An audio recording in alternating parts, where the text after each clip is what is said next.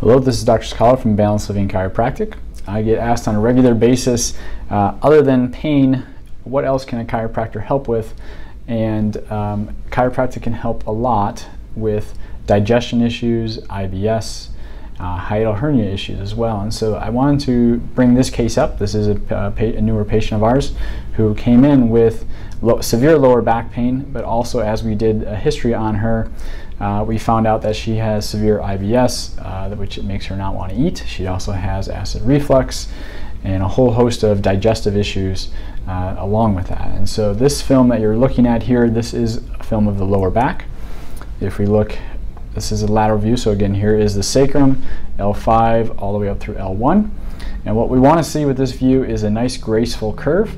And what we're seeing with this patient is a hyper curve, too much curve in the spine, and then it straightens out up here. And so that's going to put a lot of pressure on this segment here between L3 and L4. These are going to be the nerves that are going to go into the colon and the bladder and all those issues, and also into the sexual organs and the lower back. And so this could be one part of this patient's symptoms and why they're having lower back pain, and also why they're having severe issues with their stomach. If we go into another view, this is going to be a view from the front in the lower back. And so we can also see this patient presents with a scoliosis.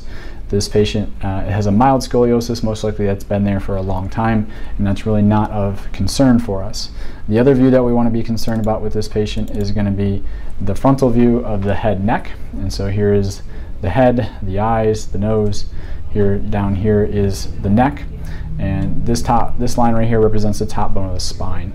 The reason we're looking at that is because we want that top bone to be nice and symmetrical, so the person's brainstem is not damaged. And so what we see with this patient's atlas, it's sliding off to the right 3.5 degrees, 3.25 degrees, and that's going to put a lot of pressure down onto the brainstem. And so this patient has a couple different issues. First off, we need to address the lower back. Second thing, we need to address the neck.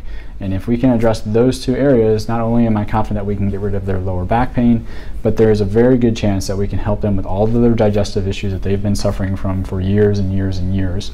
And so when you are dealing with symptoms, you don't want to just treat the symptom. You want to look at the cause, and the cause for this patient, in my mind, is going to be the top bone of her spine, and also what's going on in the lower back. If we can get those nerves unpinched and functioning correctly, this patient will have their life back and not have to deal with these issues anymore.